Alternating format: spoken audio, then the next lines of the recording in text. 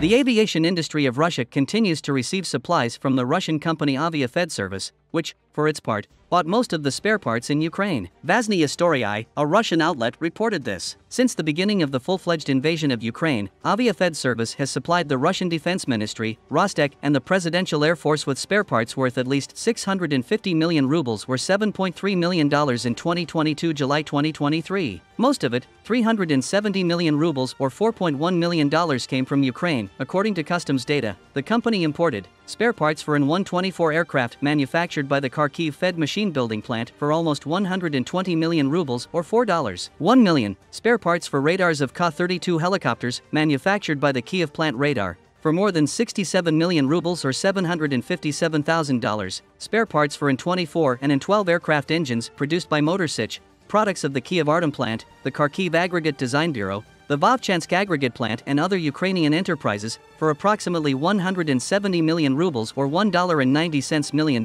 There were also deliveries from France, the USA, and the UK before the start of the war in Ukraine's east. In 2014, the Kharkiv FED Machine-Building Plant was the main supplier of Avia FED Service. Russia accounted for 70% of sales, the outlet writes. With the beginning of the war in Donbass, the plant officially stopped deliveries to Russia. In 2018, Avia FED Service came under Ukrainian sanctions according to Vazhnye Istorii. This did not prevent the supply to the Russian Federation, not directly, but through the linker company registered in the United Arab Emirates. The company has a website in several languages, including Russian. It says that it is focused on the supply of aircraft parts for Mi-8, Mi-17, and Ka-32 helicopters anywhere in the world. Alexander Reshetnik, director of Avia FED Service, told Vazhnye Istorii that the Ukrainian products that came to the company in 2022 to 2023 were purchased earlier and were simply lying abroad. However, he could not answer the question of how it was possible in the case of deliveries through Bakaderg 1, registered a few months ago.